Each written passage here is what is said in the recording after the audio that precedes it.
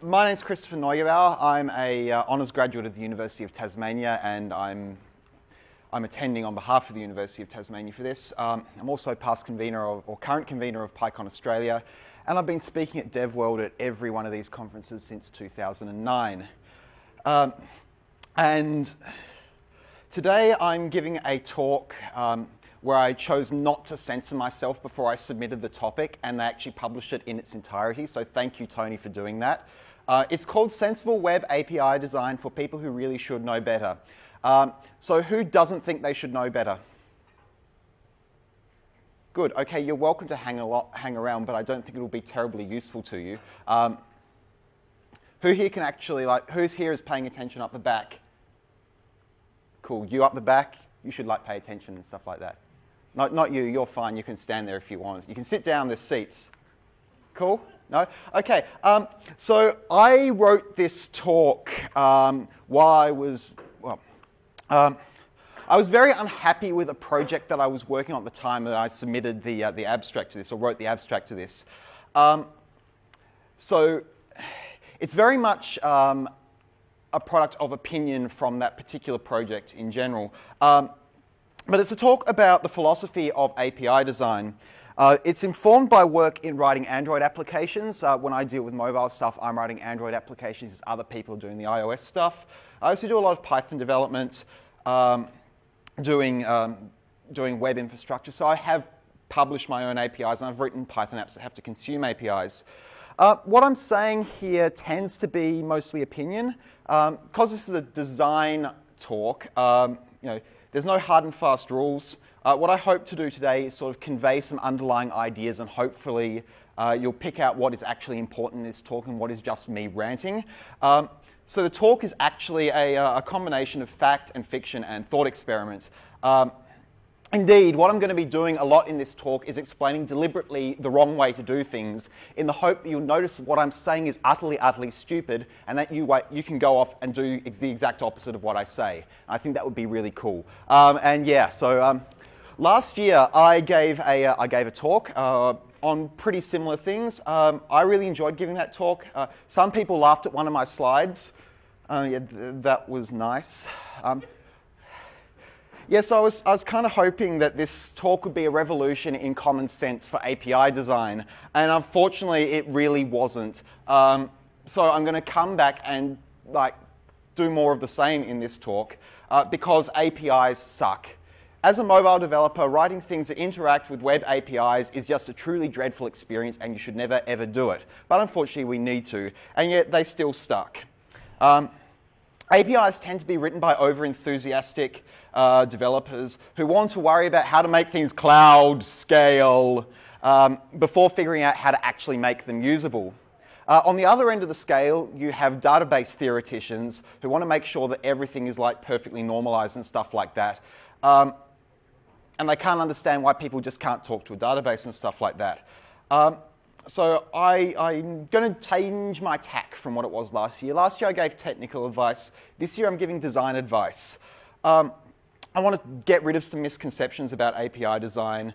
And I want to get 3 key results out of this talk. Firstly, I want to teach you how to make things work regardless of what language or platform you're targeting. Be it iOS, Android, or something that's not quite as mobile as these two, such as BlackBerry. I want to talk about how to improve engagement with web developers that aren't on your API team. Be this a mobile development team in the same company, or be it some developer community that you're trying to create. These are both important things. And yeah, I want to rant about a whole series of war stories based on various projects I've been involved with, and actually by that I mean one particular project. And names have been removed to protect the innocent-ish. Okay, yeah. Is anyone taking notes of this talk? Cool. Oh, cool. I'd love to see them. I want to see if I said anything coherent at the end of this. That'd be great. So today, to set the scene of what we're talking about APIs that are transmitted as JSON over HTTP, because this is basically what everyone does these days. There are people in enterprise who use XML and stuff like that. They can't be helped. Yeah. Josh is an enterprise developer. He writes SOAP day in, day out. Yeah, you can buy Josh a beer at the end of the conference to offer condolences. These sorts of APIs provide access to some sort of bigger application.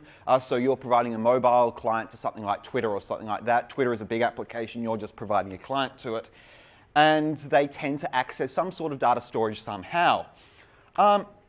So this talk is composed of three parts. Firstly, I'm going to be looking at some fundamental misunderstandings of JSON.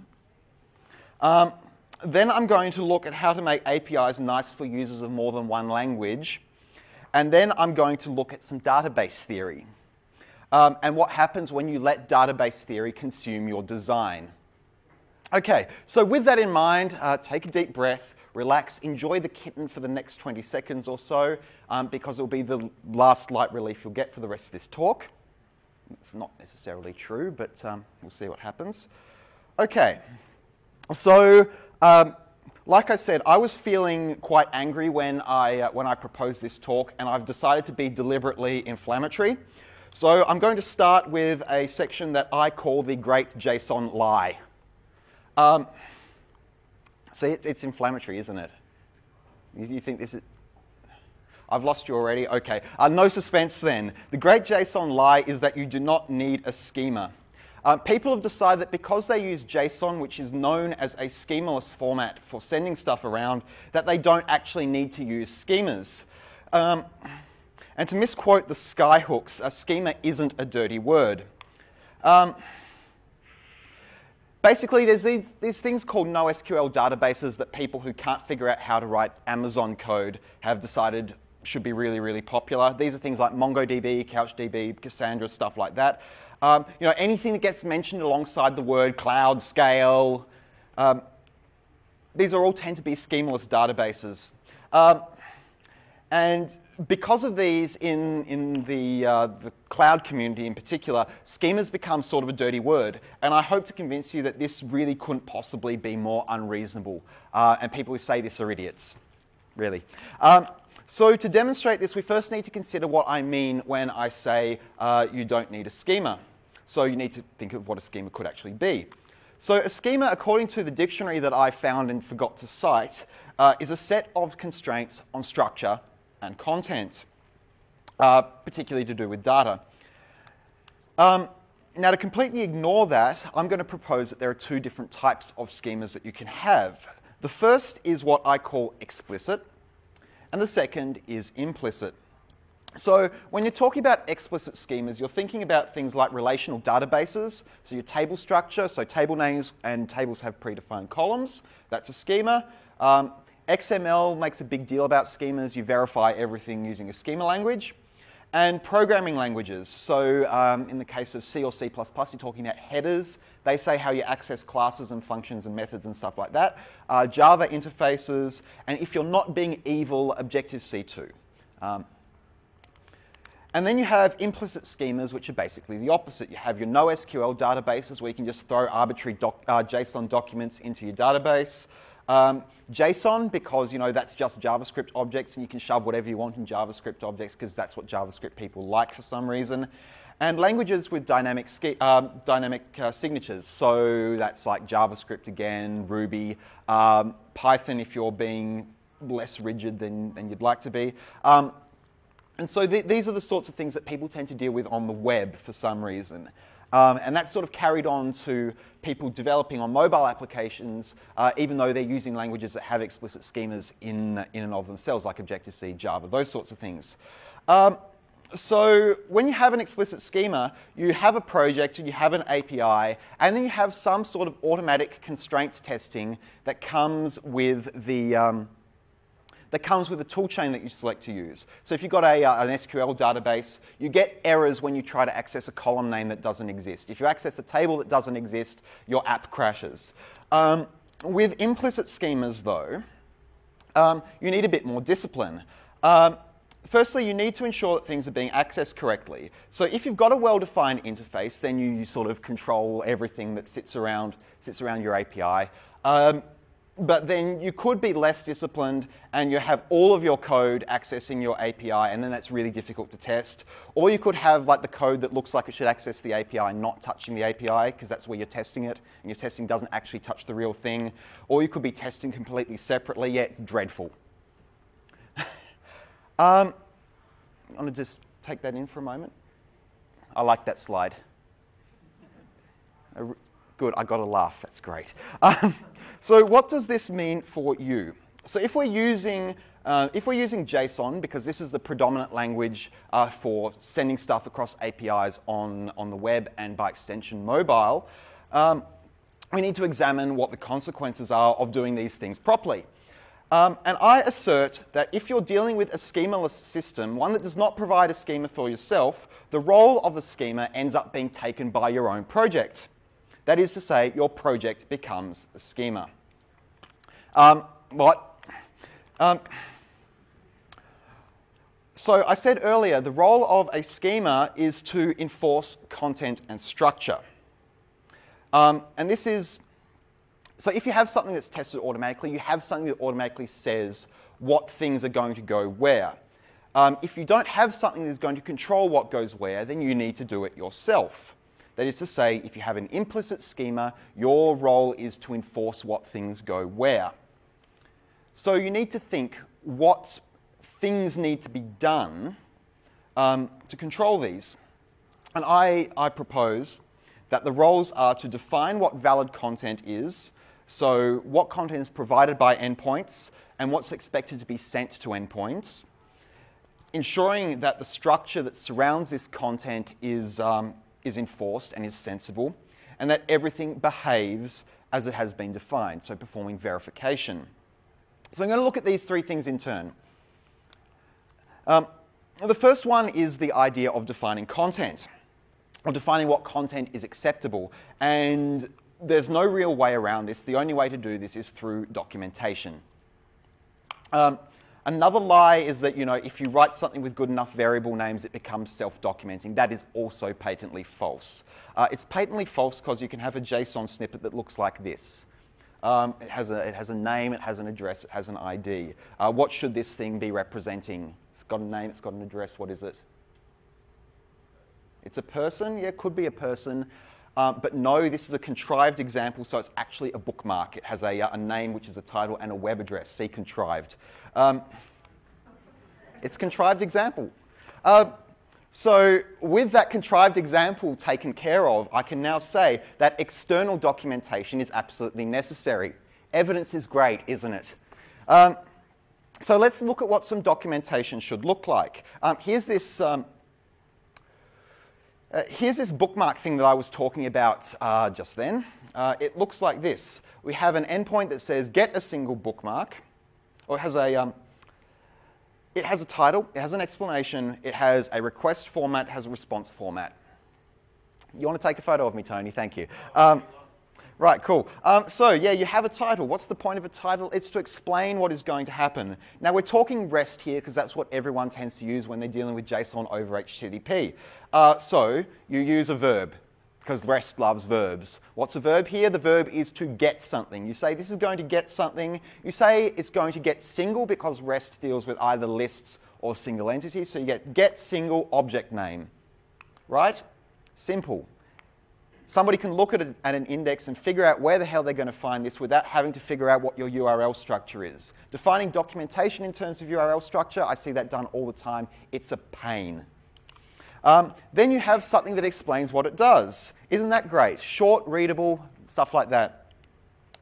What a request should look like, so it says where there are variables here, so you can substitute those in, and what gets responded to. Now, on a second page of this, so we have a definition of the request parameters and a definition of the response values. Now, something that is always missed out on are things like these. Examples. Examples are really, really important because they tell you where things are going to, what is going to happen when you deal with something. And here's an example here. It says if you get API bookmark 6, you get something with an ID of 6. So you see that that's what's going to happen. That is something that can be expected. For bonus points, you can automatically test that your documented examples behave correctly. That is to say, you can take the examples that you've put in your documentation and perform testing on these to make sure that when you actually interact with the API, what you say is going to happen in the example is what actually happens. Who here has had documentation where the examples are wrong? Happens all the time. You should automatically test your examples because in doing so, you know that your documentation is going to be right. And I got my animations out of order, so just let's get rid of those. Right, shout out from Python and Standard Library. There's this thing called doctest. Doctest is really, really cool. It shows you how to embed examples in your Python code and have them automatically tested. So if you want to publish a Python library, you have your standard unit tests to make sure that the functionality is correct, and then you test the documentation. That means that you're sending out correct documentation with your code, and that's really, really cool. You should do that. So in terms of defining content, having thorough documentation means that your content is defined meaningfully. English.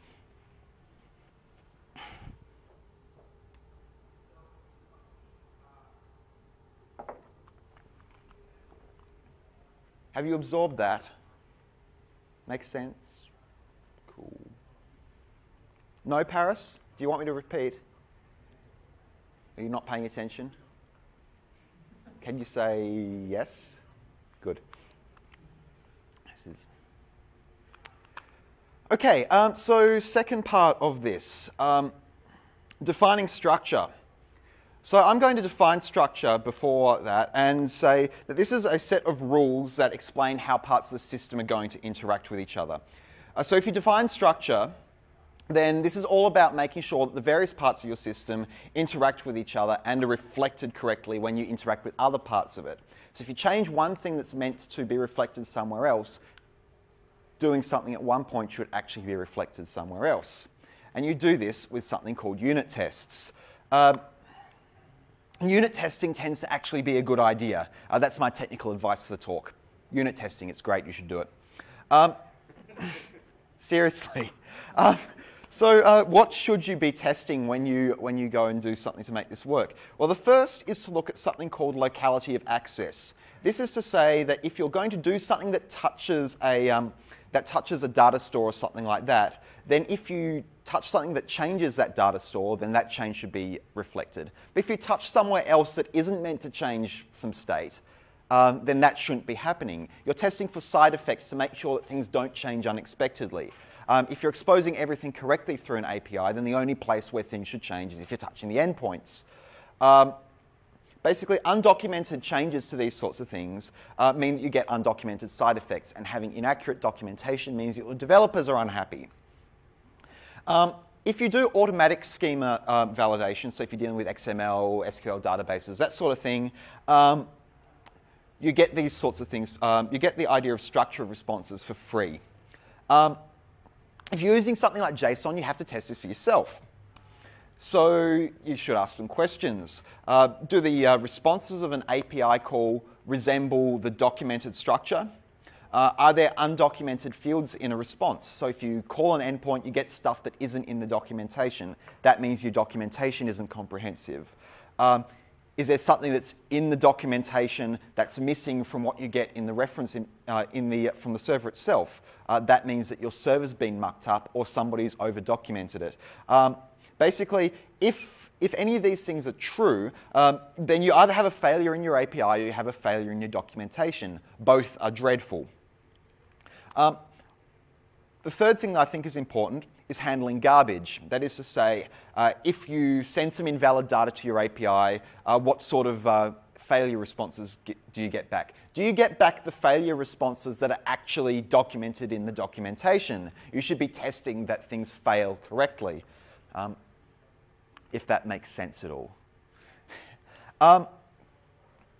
So these things are sort of important. Testing enforces defined structure, and documentation is entirely related to testing. But there is a missing link between these two sorts of things. That's the weakest link. But it's the best thing I could find for today. Who remembers that? Good. Great. Goodbye. So the two things that we've looked at so far are important to developers of server-side stuff. So the people going off and implementing a server API.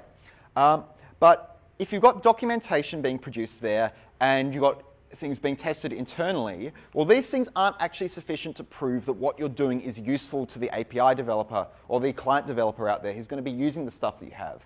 And to fix that, you need to have verification. Verification is the process of making sure that your API team aren't conducting their work in a padded cell. In particular, we're talking about verifying behavior. And to do that, you need to do client-side testing. So you've done server-side testing, that should be comprehensive. You do that, you should always test on your client side as well, because having a valid implementation demonstrates that the functionality that you're implementing is actually done correctly. So the question is, which functionality should you go off and be testing? Now, the problem with getting the same team to verify the API as initially implemented and define the thing is that they're going to likely test the functionality that they believe to be important. And they're going to test it in the same way that they tested it when they tested their server, and that's not a good thing. They can either end up testing not enough functionality, which means that when you send something off to developers to go and produce a mobile app out of, the API doesn't actually work because it hasn't been verified correctly, or they can send out too much functionality.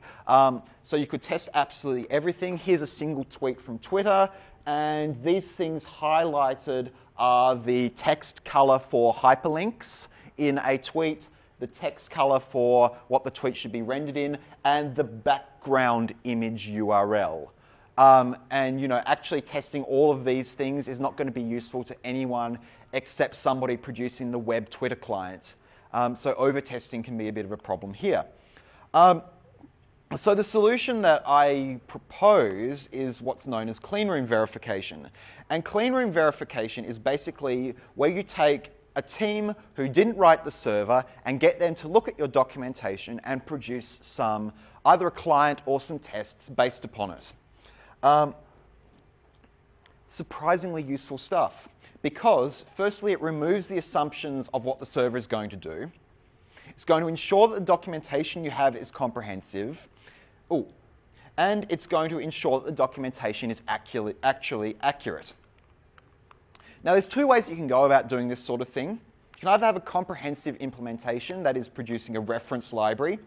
It's great because you thoroughly test everything and it's reusable for basically every case you want to use it for. But the problems are that it's time-consuming and it's not going to be representative of actual use. Unless you're Twitter, in which case your API represents everything that the web Twitter wants to do and nothing else. And the alternative is just to test some expected use cases. The problem with this is that you might not test everything, and the use cases that you test are just going to be testing the things that you expect to be tested. Or implemented, and that's not going to do anything you want. So the answer is actually to have something somewhere in the middle. Right, yes, to have something somewhere in the middle like that. So if you're someone like Twitter, then doing a comprehensive reference library would be a really good idea. I don't think Twitter actually do that, though. Perhaps they should. But if you only have if you're only producing an internal application, something that only projects that you are going to approve are going to use, then it's easy enough to just test the expected use cases that you're actually going to use, because you have access to the server team and they can go off and fix things for you. You don't get that if you're trying to ask Twitter to do something. If you ask Twitter to do something, they're more likely to just remove it for you. They have done that. But the basic idea is that if you have more eyes, you have better clarity. And that's the end of that. Documentation, test, and verification. Cool, you should do it. So,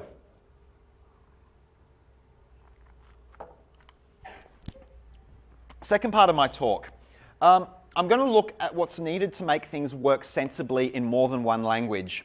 Because all too often, if you have somebody going off and developing a server, say, in Python, then their assumptions of developing the server are just going to target Python.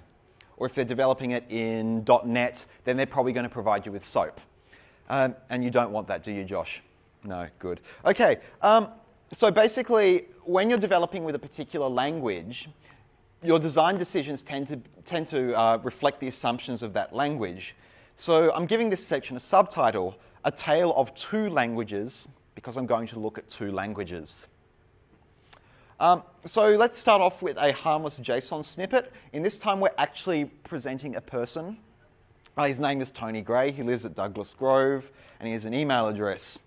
Okay, JSON snippet has name, has address, has email. Have you read that? Have you laughed? Great. Okay, so here's the Python code to do that. I'll walk you through it. At the top, we have importing the JSON library, because you need a JSON library to parse JSON. Cool. Then we're going to load the JSON, which we get somewhere out from the ether, because I don't want to write it out again. And then we're going to print out the attributes here. So we're going to print J, which is the JSON object, and then we're just doing dictionary access on it, right? So you take the object, the dictionary, and you ask for its attribute as a dictionary key. And that's how Python deals with JSON. Now we're going to look at some Java.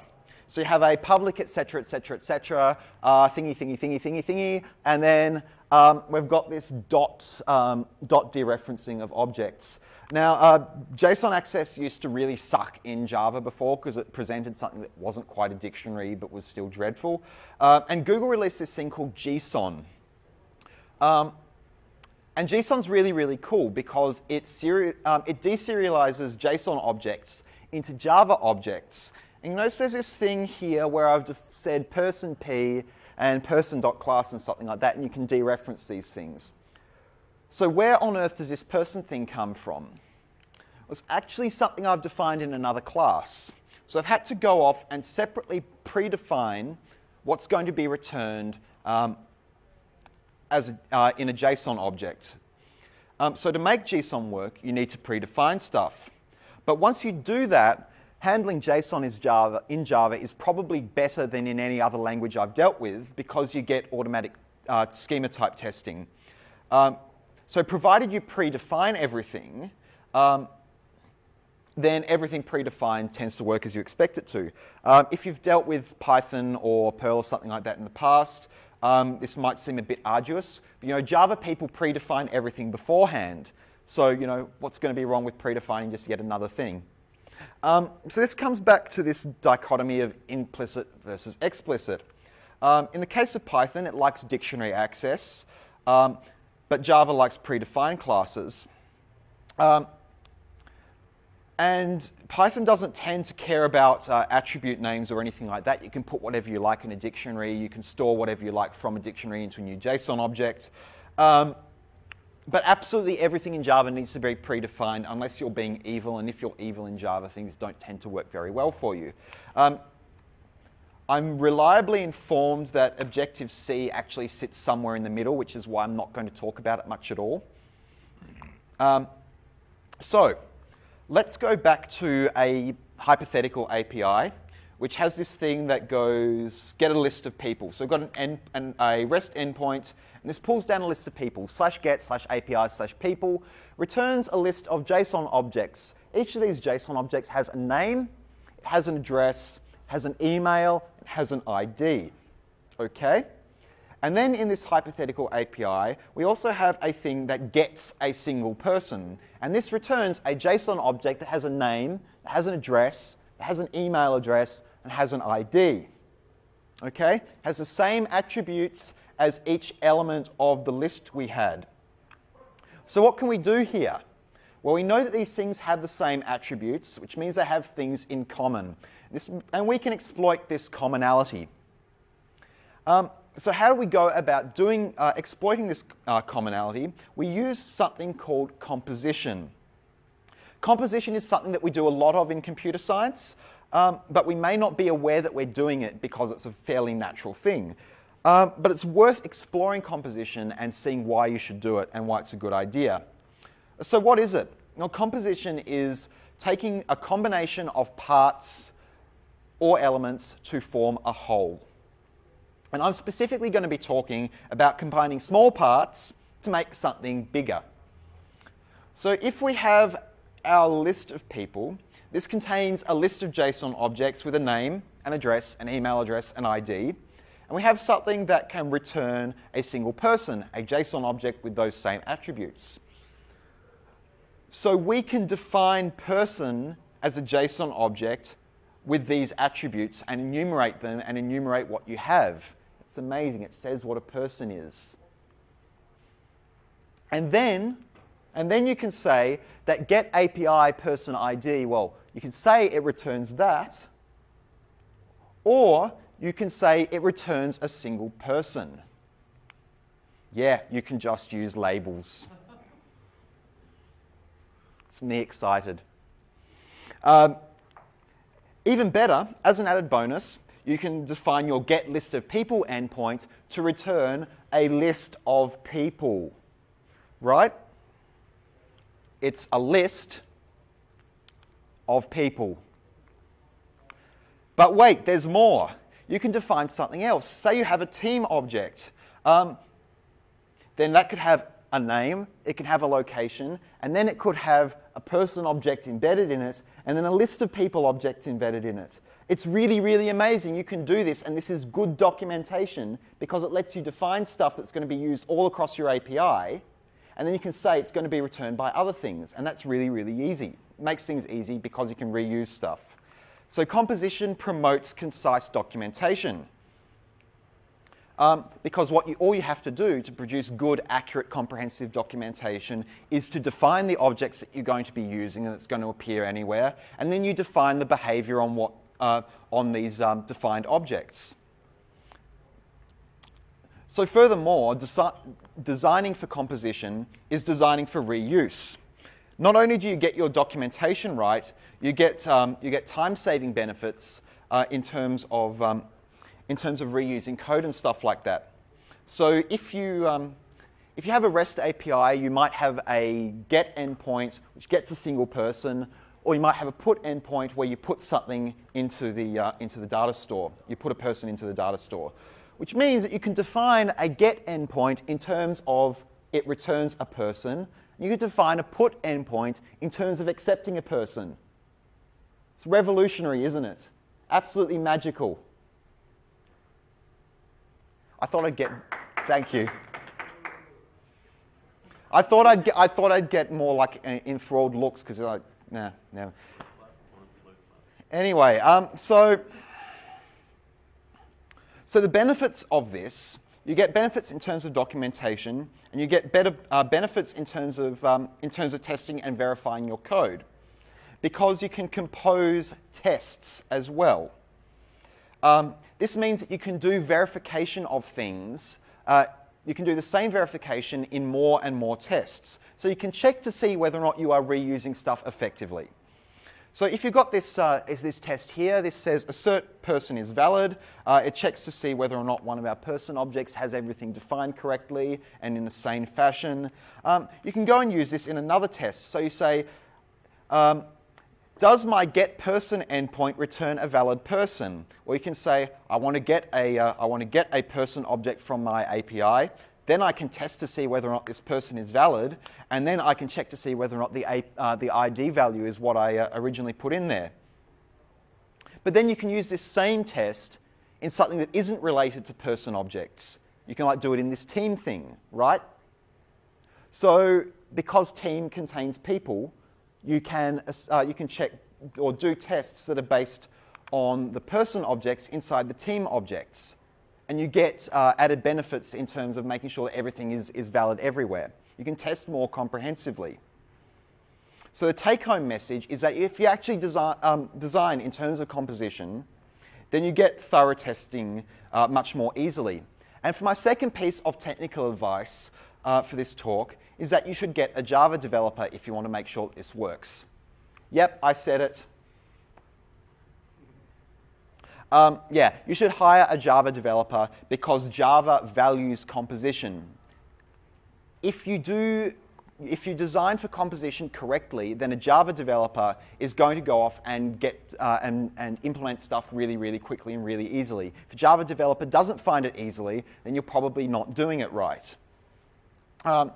And in general, having multiple reference implementations is a good idea anyway, because you can get developers who use other languages on board with your project. Even better, open source your reference implementations if you have them. That way somebody can just go and grab all the code that needs to talk to your service without having to do anything. There's Tim. I was just going to say that Pars was an excellent example of this being done right, but Tim's gone, so I won't say that. Have I lost you yet? Oh, fantastic. Okay. So part 3 of the talk, where I want to talk about database theory, explain to you how SQL databases work, and explain to you why they're a dreadful idea. Or rather, I'm going to explain why resembling an SQL database is a bad idea if you're sending stuff via the web.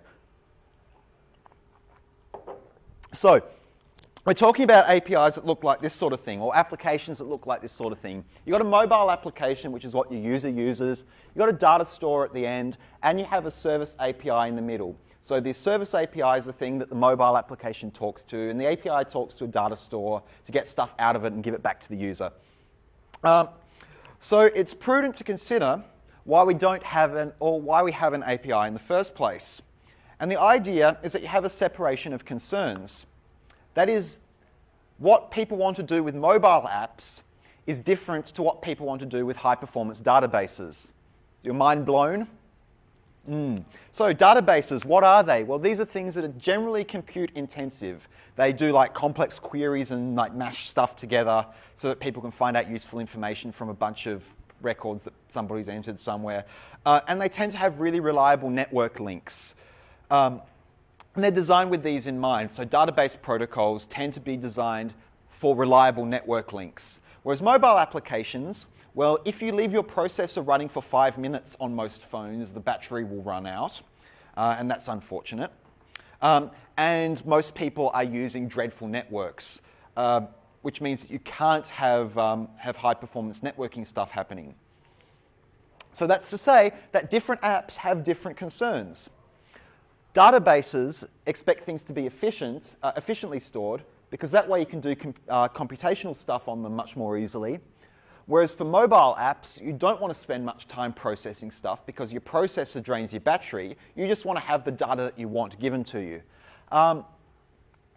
Databases value redundancy and separate queries where you don't have redundancy. Whereas mobile apps like to minimize the number of network requests they have, because making requests on mobile network is probably the slowest part of actually doing stuff with networking.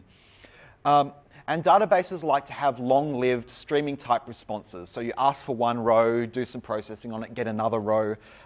Whereas on mobile applications, you want to minimize the amount of time you spend on the network, lest your mobile phone user go through a train tunnel. These concerns, quite obviously, are not compatible.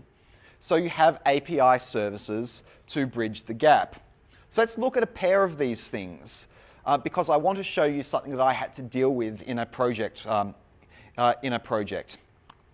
Let's compare the concerns of having efficient data storage with the minimization of network requests, or, subtitled, why JSON data should never, ever, ever, ever, ever come normalized.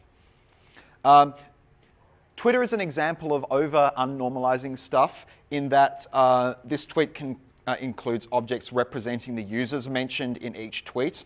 That is to say, each user has a name, its ID, an expansion of their full name for every time it's mentioned during the tweet. That's non-normalization. Whereas I've seen an API that looks like that. So yeah, you get a team, it has an ID, which is an int, a name, which is a string, and then this manager, room, and members thing, and you've got these things that are person IDs. which looks surprisingly like primary keys in an SQL database. Who here has seen this done in JSON before? Right. So how do we deal with APIs that do this sort of thing? Okay, well, so we've got this manager thing, which takes a person ID, which means we need to get a person down from the API. It's not so bad. That's one extra request. Cool. Then we've got this room thing where we need to pull down a room from the list of rooms. Great, that's 2 requests. And then what about this list of members? Oh, well, we've got a request for each person in the list of members that you've got to pull down and do something with. And then you have, well, or you could pull down the entire list of people and then filter that, but that's also got its own issues there.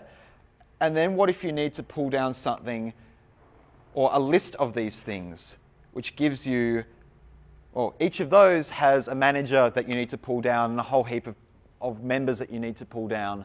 Oh, look, there's that one, and another one, and oh my God, this is dreadful, I want to stop.